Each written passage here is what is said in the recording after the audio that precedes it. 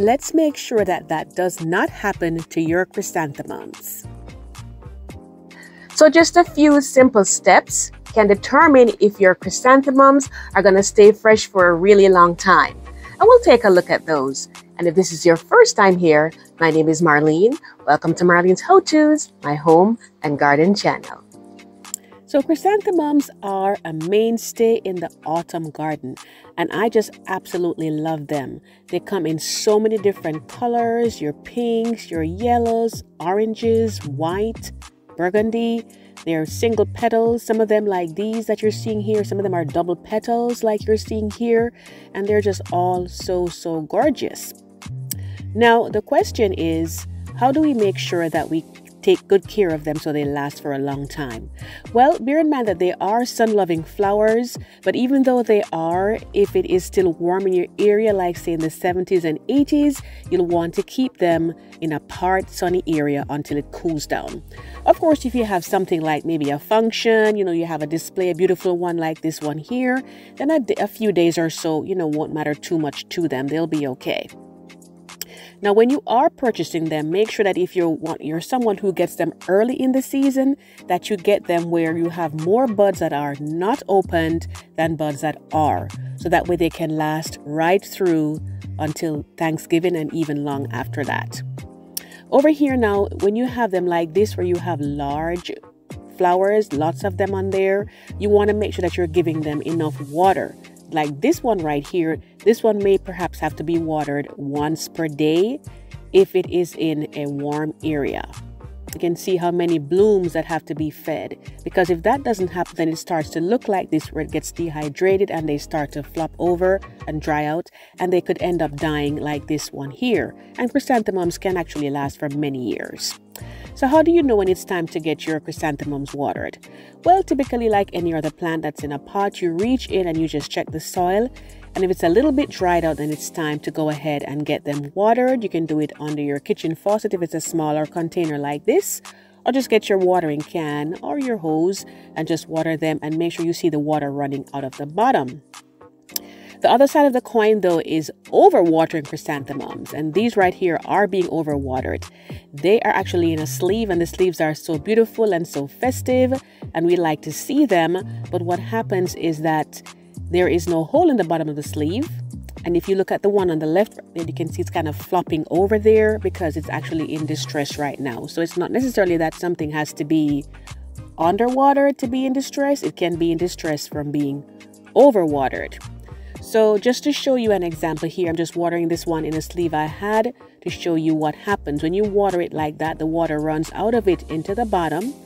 However, there is no hole there, so there's nowhere for it to run. And if you have enough water collecting in there, then what happens is that, bacteria start to build up. There isn't enough oxygen. Then you have root rot. The plant goes in distress, and then it is going to die. And we don't want that. We don't want to waste our money like that or kill the plant, So I just wanted to pause for a moment and say, if you do love gardening, you love gardening tips and topics, flowers, houseplants, be sure to hit the subscribe button and tap on the notification bell twice so you never miss an upload. And we have some wonderful things coming up for the Christmas season as well.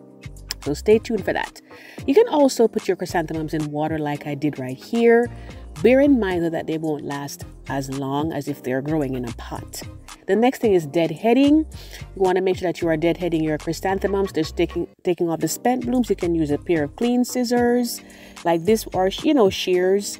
Right over here, I'm showing you how I decorated this one early in the season, and then I went in and I just snipped them off. Make sure you're using a clean pair of scissors or pruners, something that's sharp.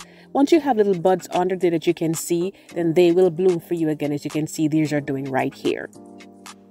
The next thing to bear in mind is that even though they are cool weather flowers, they are not cold weather flowers like your pansies and your kale.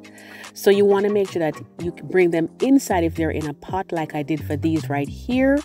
What you'll want to do is to put them next to a door where you have some light coming through, or if you have a sunny window, you can put them there as well.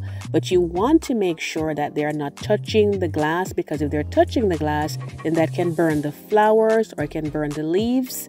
So you want to just back them off a little bit so they have a little space going around them. And they'll do pretty much fine right here. You just check on them. They may need a little less watering typically because you know, the air inside is not going to have wind and things that'll dry it out as quickly. Now, if you're not able to bring them in because they're in a flower bed or a very large container like I have right here, when you have a hard freeze coming up, the best thing to do is before that actually hits, you go in and you give them a nice good soak. You wet the petals, you wet the leaves, just soak them all the way down, and that prevents any dry air pockets from stressing out the plant. It just fills it in, and it also coats them over so they have that nice protective layer over them. And if you wanted to see how I did this container garden, I'll link it at the end for you. It's a beautiful fall arrangement and they'll hold up pretty well. If the chrysanthemums aren't much, you can always cut them back and just put some mulch over them until next season. So now let's go ahead and do a quick recap. The first thing is to make sure that if it's still warm in your area, that you are putting them in an area that has hard sun until the weather cools down a little bit. And this would be for the potted ones, you know, you're able to move those around. You want to make sure that you are not underwatering your chrysanthemums. You'll just go in and check them to make sure that they're a little bit dry, but not, you know, like powdery dry, bone dry like that. And the other side of the coin is not overwatering them, where you have them sitting in water in a sleeve or maybe a decorative container that doesn't have a hole in the bottom, because they'll have root rot and then they're going to get smelly and they're going to die on you, and that stresses out your plant, of course. Next thing is when the weather gets cold, you can bring them indoors so that way they're protected from the cold blast, because they are cool weather flowers, not cold weather flowers. And so that'll help to protect them. And if you can't do that, then you just want to go ahead and give them a nice good soak before a hard freeze comes through, so that way it offers them a layer of protection. And if you wanted to see how I get my chrysanthemums to bloom every year, I'll go ahead and link at the end for you my previous video that shows you exactly how to have them come back year after year. I do thank you so much for watching. I wish you happy gardening. I wish you a happy fall. And I do hope to see you in the next video. Take care.